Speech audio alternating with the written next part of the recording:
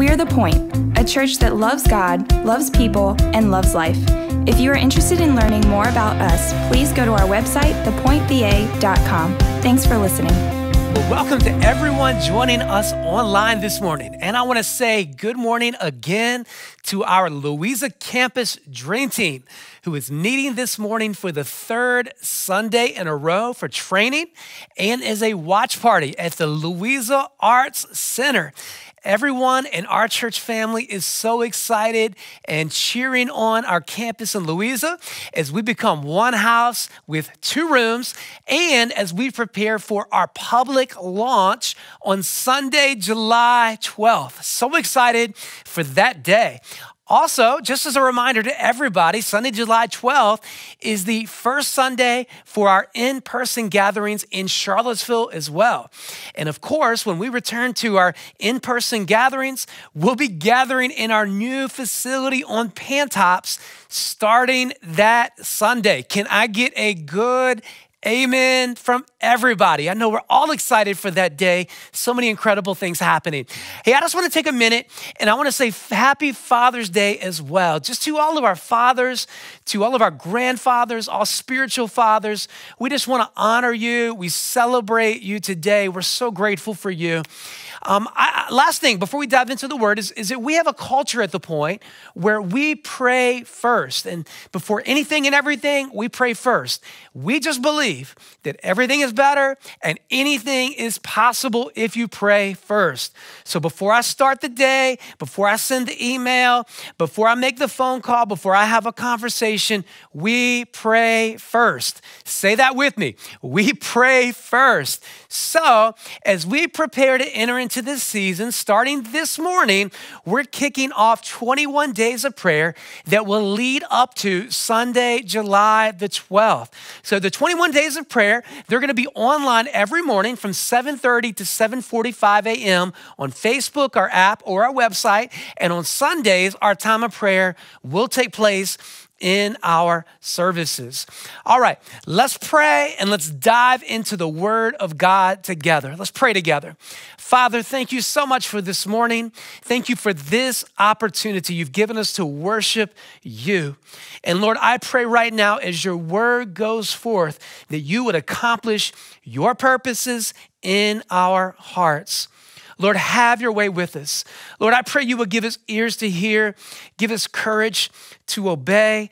Lord, we don't want to just be hearers of the word. We want to be doers of the word. God, we want to be changed. We want to be transformed.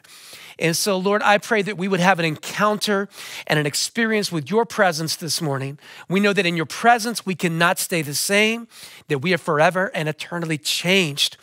So, Lord, may we experience you, experience your power, as your word goes forth. Holy Spirit, we ask you to take the word into the deep places of the heart to heal our hearts. God, we continue to pray for healing in our land. And we ask, Father, this morning that you would just have your way with us. We pray this in Jesus' name. And all of God's people said a big amen. Well, this morning, we are continuing our series, New Normal. It's not a new series, but the name of it is New Normal. And we're planning to wrap up this series on Sunday, July 5th. And then we're going to kick off a brand new teaching series on July the 12th, okay, that big Sunday. And as we've been saying through this series, the idea of normal by itself, right? It means familiar. And we like familiar. We like familiar because we like predictable. But the minute that you add the word new to normal, that means change. And change is hard, isn't it? Change means loss, and loss is emotional. Therefore, change is emotional. But just because it's hard doesn't mean it's not necessary. Now, throughout this season of COVID-19 and the stay-at-home orders, like there were things that were exposed in us that we realized it needed to change. Maybe a lot of us experienced feeling out of control. You realized how much you struggle with control issues. That needed to change. We're right now seeing racial injustices exposed in our country. They need to change. Maybe God is revealing biases or prejudices in our hearts and our minds based on the color of someone's skin. That needs to change.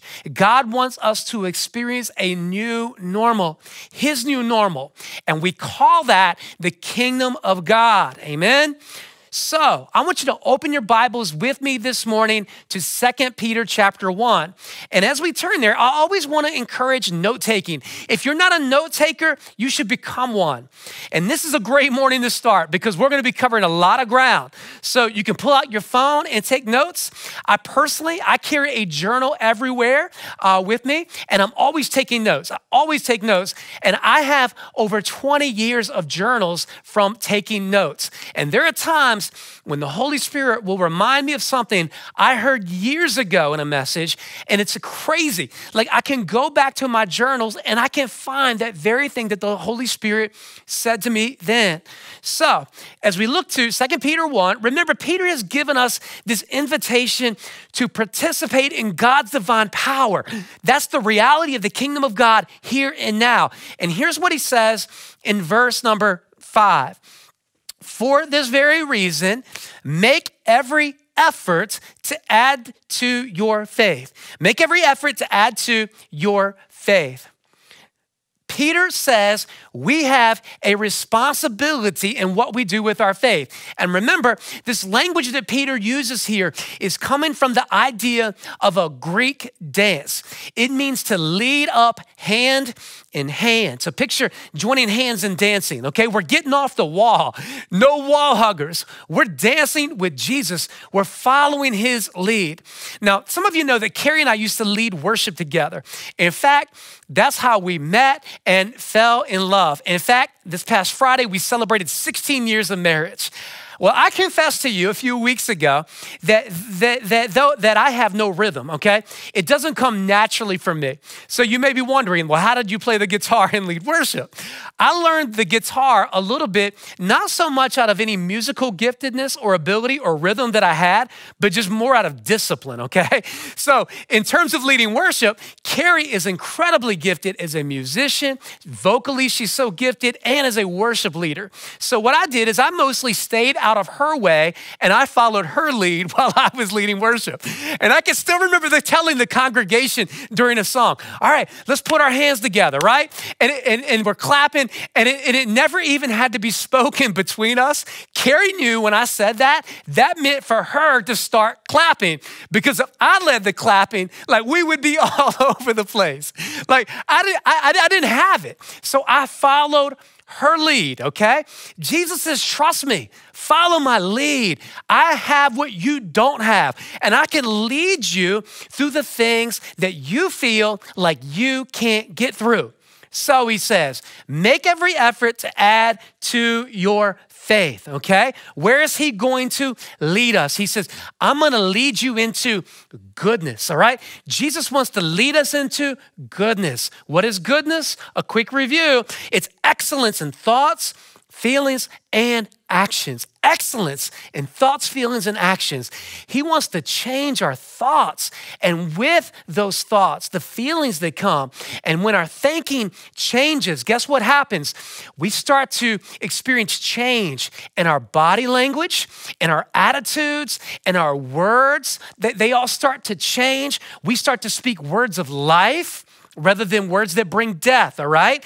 This is where Jesus wants to lead us, all right? And then he goes on to say in verse number 5, and to goodness, knowledge. He says, I'm going to lead you into knowledge. What is knowledge? Quick review. It's the ability to discern and orient life around God's will. Now remember, knowledge was paramount in the Hellenistic world. So what Peter's going to do is he's going into culture and he's going to reclaim this word for the kingdom of God. And he's going to do the same thing with this very next virtue. Look with me at verse number 6. And to knowledge, we're going to follow the lead of Jesus into what? Into self-control, right? Self-control. What is it? Quick review, a grip on desires and passions, okay? You have them, they don't have you, all right? Big difference between the two. Now, this is important. Our tendency is to want to control circumstances. We want to control people. We want to control outcomes. But very few people think about the only control that the Bible actually says we are to have. What is it? Self-control, the fruit of the Spirit, right?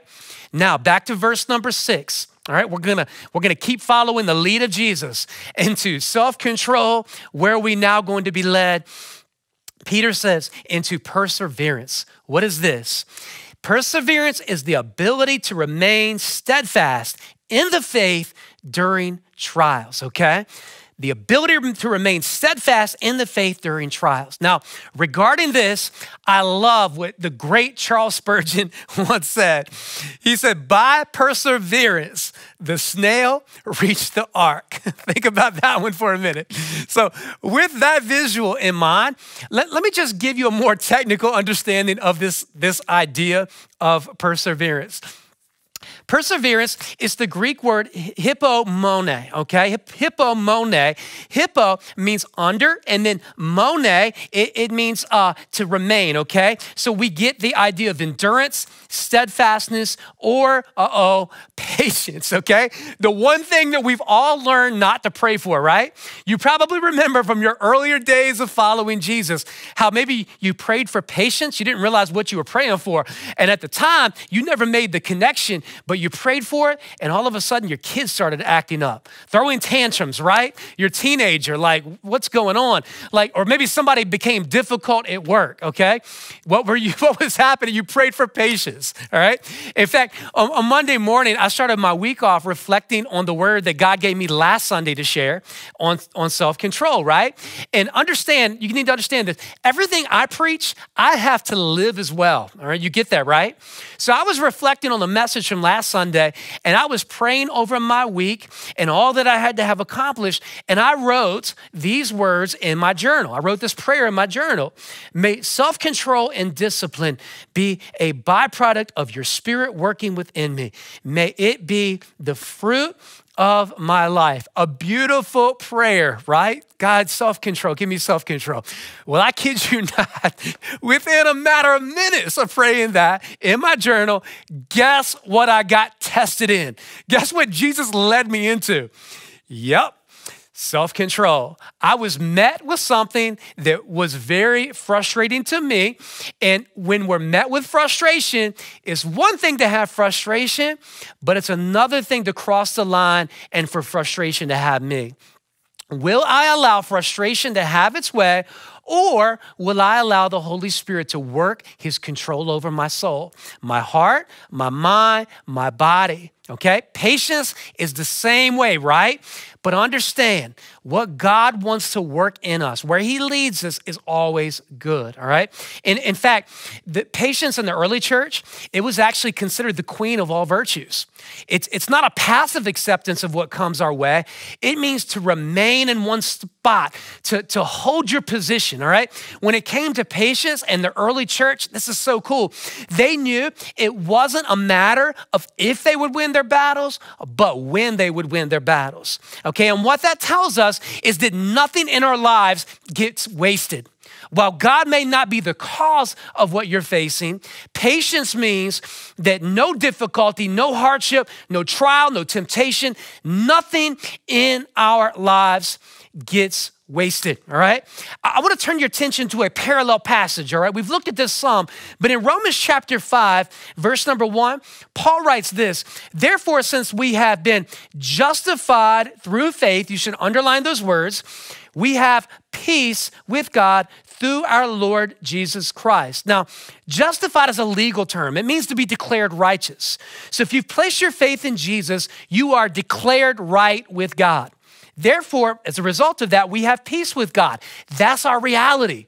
Now, we don't always live in light of that reality, but in Jesus, that is our reality. All right, verse number 2. Through whom we have gained access. How? By faith into what? This grace in which we now stand, okay? And we boast in the hope of the glory of God. Now, this is important, all right?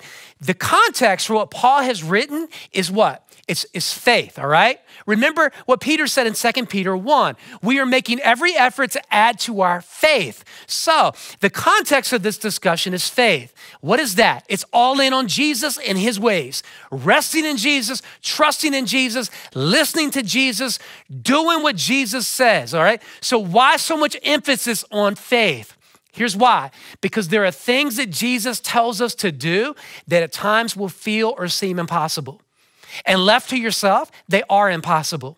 Think about when Peter stepped out of the boat and began to walk on water. He was stepping out in response to Jesus saying, come on, okay? His basis was the word of God, faith in the word of God. And that's where faith comes in, all right? Faith that has no desire to see the impossible occur is a faith that's dead, all right? So let's look at the first part of Romans 5:3. Not only so, but we also glory in our sufferings. Rejoice in hard seasons? Like that seems impossible, right? Now, understand, Paul is laying out a process of spiritual formation, of growth, okay? Spiritual growth. And growth means change. Growth means a new normal. Out with the familiar, with the old, and in with the new. And that can be painful, right? Change is uncomfortable. And it can feel impossible. And I'm sure you have found yourself at some point, or maybe many points over the past several months, whether it's been around COVID-19, the unknown in our future. I mean, it's still ahead that we still don't know. Maybe it's around the racial injustice in our country. You have probably asked or wondered at some point, how am I going to get through this? It's not that you don't want to, it's just hard. It's uncomfortable, and it can feel exhausting, can it? Like Dallas Willard, one of my favorite authors, speaks of the process of spiritual formation. And he writes about a mistake that is commonly made or a wrong thinking that sometimes we adopt and why we can get so discouraged and so frustrated when it comes to what God is leading us into, when we're challenged to grow. Listen to what he writes.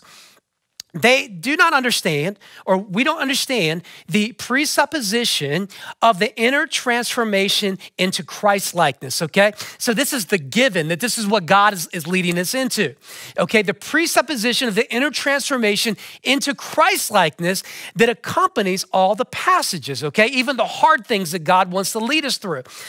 They assume, or we could say we assume, that we are supposed to do all those glowing things, those hard things mentioned in such passages without loving God with all of our heart, soul, mind, and strength. In fact, they think we must do them while our heart, mind, soul, and strength are still inclined in the opposite direction against God. And of course, the despair is totally justified. Like what they are thinking would be completely impossible. Like you can't do the hard things God has called us to do unless we're moving with where God is moving, unless we're all in and following Jesus's lead, okay? These things are not just gonna happen with one foot in and one foot out. I must make every effort to add to my faith, to go all in, heart, mind, soul, strength, and the direction of the things of God, okay? So back to Romans 5:3. Not only so, but we also glory in our sufferings because we know that suffering does what? Produces, here's our word, perseverance. If my sufferings do not have the context of faith, all in on Jesus, then sufferings are going to produce bitterness, not patience. Sufferings will produce resentment, not patience. And what Carrie Fisher, maybe better known as Princess Leia, once said, and it's so true, resentment is like drinking poison and waiting for the other person to die. That's what a lot of us are doing right now. But that's not us. And that's not what's happening in us, because the context of my life is the kingdom of God. It's faith. I'm all in on you, Jesus, trusting you with people, outcomes, circumstances. I'm gonna do my part, and I know that you're gonna do yours. Therefore, the difficult times are building in me this virtue of patience, the queen virtue. And again, that's not a passive acceptance of what comes my way. Don't misunderstand that. But it's a resolve that I'm gonna hold my ground. I'm gonna stand my ground in Jesus' name, okay? Now, verse number 4. Perseverance does what? Leads to character, and character, hope, okay? Now, whose character? The character of Jesus. Peter uses the word godliness in his list in 2 Peter 1. This character builds hope. And hope for us is not wishful thinking, but it's a new quality of life that's built upon the promises of God. Think back to the passage we have been studying in 2 Peter chapter 1. Look back at verse number 4 for a moment. He has given us his very great and precious what? Say it out loud. Promises, so that through them, look at this, so that through them you may participate in the divine nature and escape the corruption in the world caused by evil desires. Now, very quickly, another parallel passage. Listen to how James says it in his writing. James 1, 2 through 4. Consider it pure joy, my brothers and sisters, whenever you face trials of many kinds. How is that even possible, right? That's one of those passages. Because you know that the testing of your what? Say it, your faith, right? It produces perseverance. Patience, again, faith is the context. Both feet in, all in on the kingdom of God. Heart, mind, and body. My whole soul, my whole being aligned with Jesus, okay? And then we get to verse number 4. Let perseverance or patience finish its work so that you may be mature and complete, not lacking anything. That's your new normal. So let me show you a connection that Jesus makes for us regarding how do we stand our ground? How do we hold our ground? Luke chapter 18 in verse number 1. Then Jesus told his disciples a parable to show them that they should always pray and not give up. Now, what is a parable? Parables were stories that Jesus told to reveal the mystery of the kingdom of God, to reveal the reality of his kingdom. So Jesus says we are to pray and not give up, not lose heart. Prayer is not the only thing we do, but it better be the first thing we do. We do what? We pray first. Listen to the words of Jesus in Matthew 26:41. Watch and what? Say it, pray, so that you will not fall into temptation. The spirit or the heart, remember that from last week? The spirit, the heart is what? Willing, but the flesh is weak. Prayer is not an aspect of my relationship with God. Prayer is my relationship with God. What do we mean when we say that? Like, how do you always pray and never give up? How do you pray always? There's another one that feels impossible. How do you pray without ceasing? It feels impossible, right? All of those passages, they seem so impossible to us. Here's what it comes down to. We're simply responding to his presence, because his presence is always, and his presence is without ceasing. And it's simply realizing that the greatest prize of this moment in front of me is the presence of God. And I'm just gonna respond to his presence in gratitude and in conversation. Thank you, Jesus. It's talking to God out loud or within my thoughts. Like someone once said it this way, that every prayer can basically come down to either help or thank you. Help or thank you.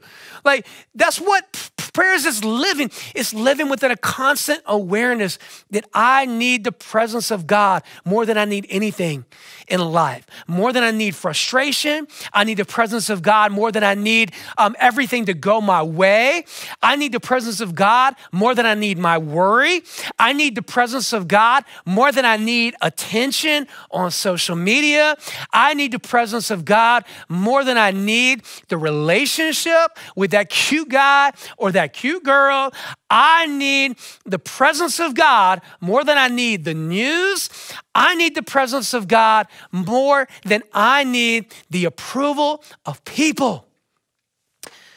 My greatest need and the greatest prize of life is the presence of Jesus, okay?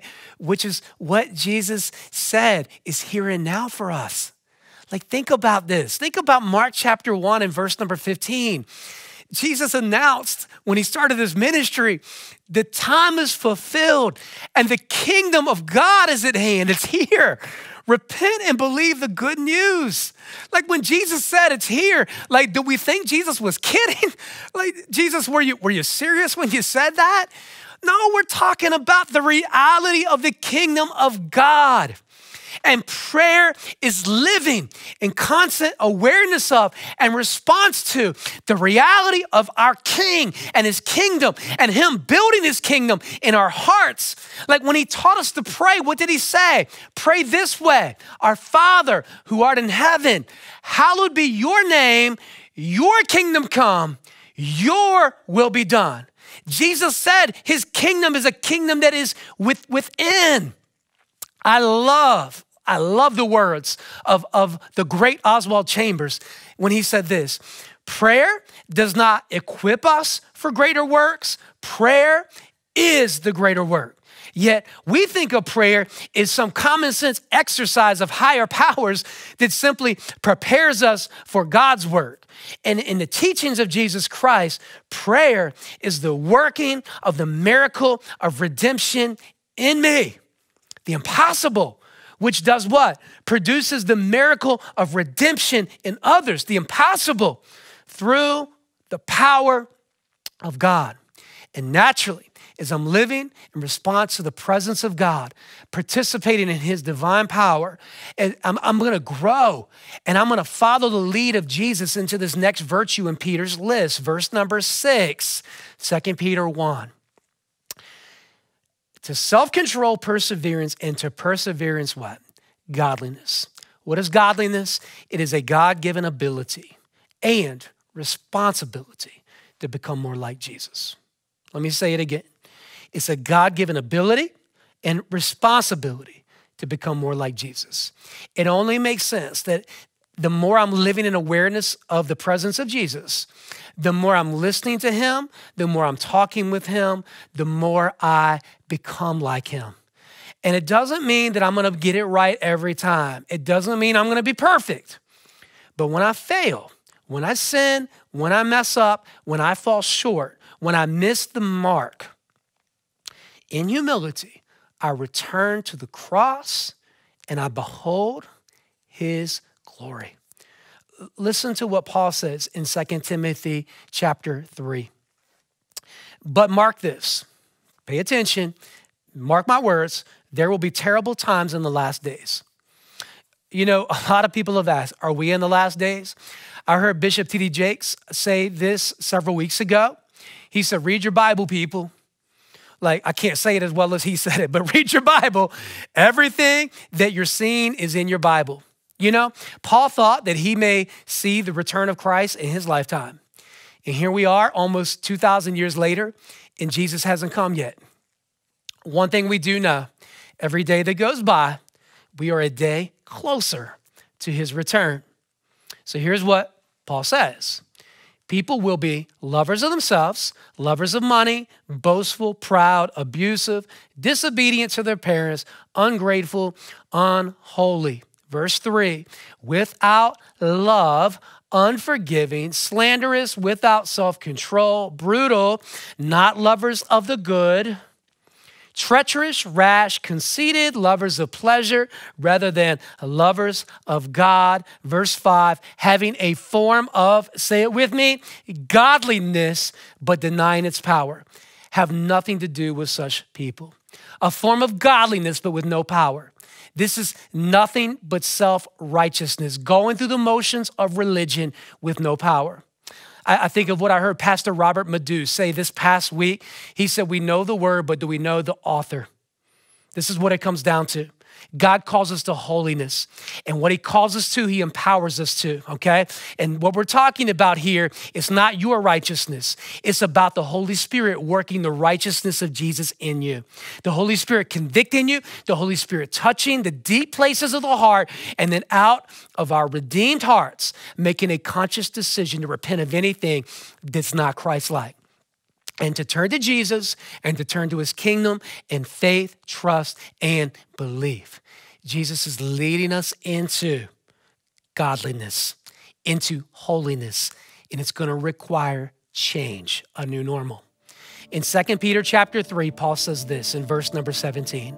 Now, the Lord is the Spirit, and where the Spirit of the Lord is, there is, say this out loud with me, freedom. Say it again, freedom. And verse 18, we all who with unveiled faces, we contemplate the Lord's glory, his appearance, and are being transformed into his likeness. That's godliness, growing in holiness. How? With ever increasing glory. Some versions say from glory to glory, which comes from the Lord who is the Spirit, okay? We're talking about growing in his glory, his freedom, and his power. We're talking about partaking in his divine nature and power and becoming more and more like him. And if we follow the lead of Jesus, this is where he's going to lead us. And again, it doesn't mean it's going to be easy. It doesn't mean it's going to be comfortable. In fact, it will probably be very difficult and it will be hard. But I just want to encourage this morning, that wherever Jesus leads us is always good, always good. And even better, is always for his glory, his glory. It's always for his redemptive story and purposes that are unfolding in this life. And it's in his glory and it's in his redemptive story in the kingdom of God that is both a now kingdom and even a not yet kingdom.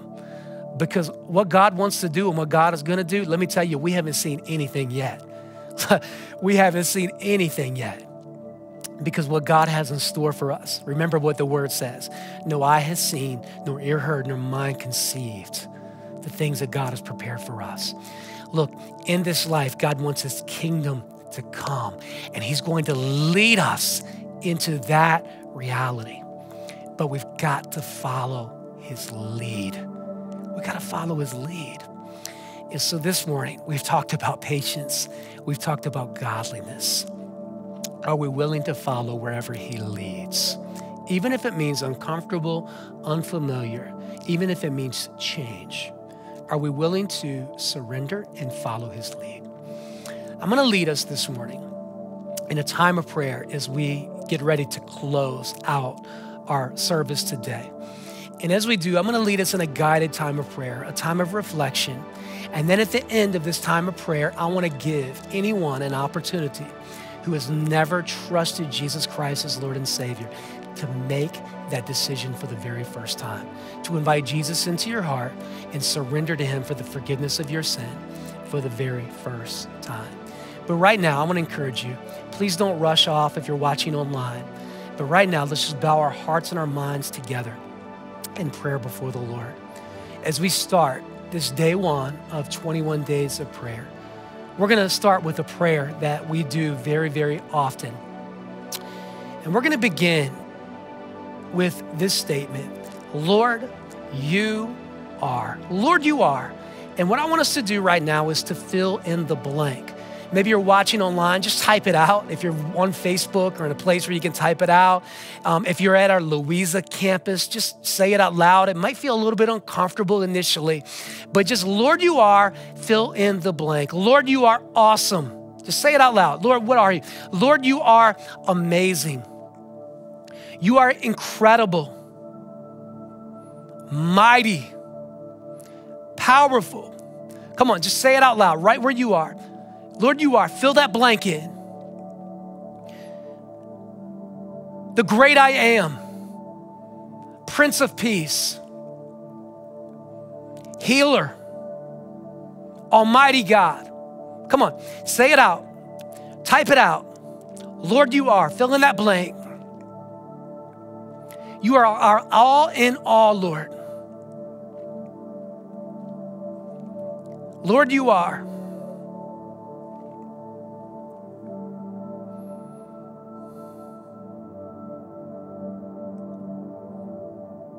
Lord, we could do this all day.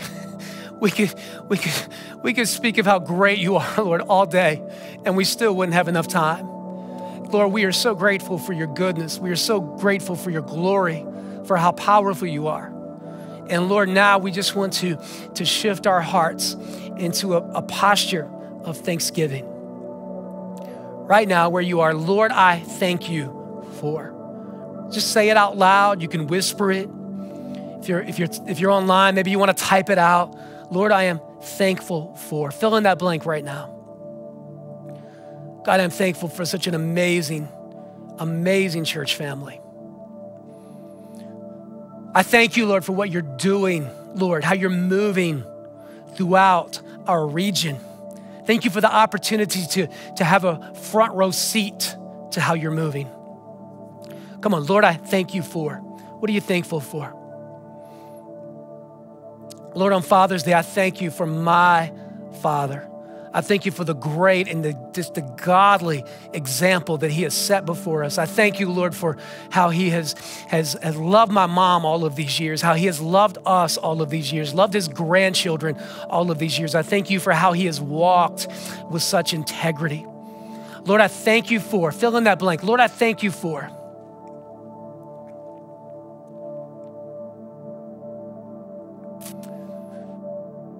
And Lord, we want to pray right now. We want to pray over our nation. As we begin this 21 days of prayer, we want to pray for healing in our nation. Lord, I think of 2 Chronicles 7:14. If my people who are called by my name will humble themselves and pray and seek my face and turn from their wicked ways, then I will hear from heaven and forgive their sin and heal their land. Lord, we take you at your word today. We are all in on your word, Lord. Lord, we as your people called by your name, today we come before you. We humble ourselves before you. God, the things you call us to, we can't do them in and of ourselves. Lord, we have no answer for our sin in and of ourselves. So God, we declare our need for you today, Jesus. We declare our need and our dependence for you, Jesus. We humble ourselves, Lord. If your people are called by your name who will humble themselves and we pray, Lord, we seek your face, Lord, your glory, your power, Lord, your holiness, God. Pour it out, Father, on us. Pour it out on our land. God, and we turn, we repent.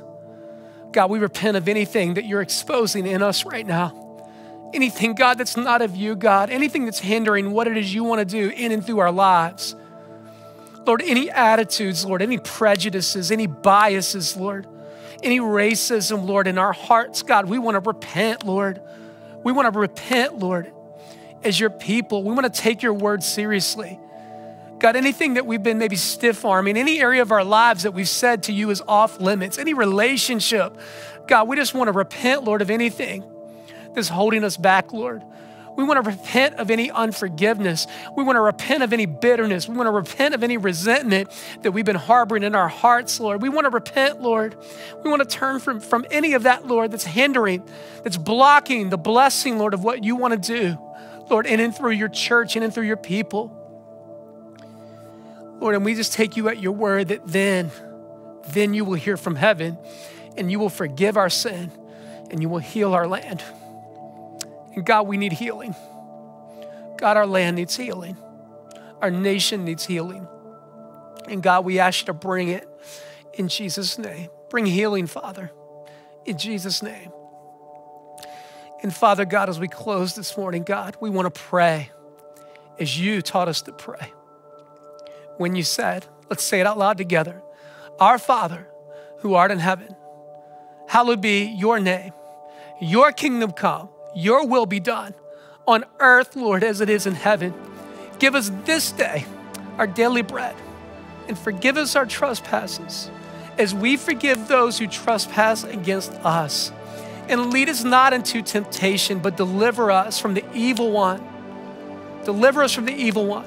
For thine is the kingdom and the power and the glory, Lord, forever and ever and ever and ever and ever. In Jesus' name. And as we just stay in a spirit of prayer right now, please don't rush off. If you've never surrendered to Jesus, you've never said yes to Jesus and surrendered to him for the first time, I want to give you the opportunity right now to surrender to him, to experience the forgiveness of all of your sins, to experience his mercy, a brand new start in life. I'm going to lead you in a prayer, and I'm going to ask you pray this prayer out loud with me wherever you are. And I'm going to ask that everyone watching at our Louisa campus, everyone would pray this out loud together to support those who are making this decision for the first time today. Pray with me. Heavenly Father, thank you for your son, Jesus. Thank you for sending him to die on the cross for my sin. Come into my heart, cleanse me of my sin, and give me the courage to live for you from this day forward. In Jesus' name. And all of God's people said, a big amen.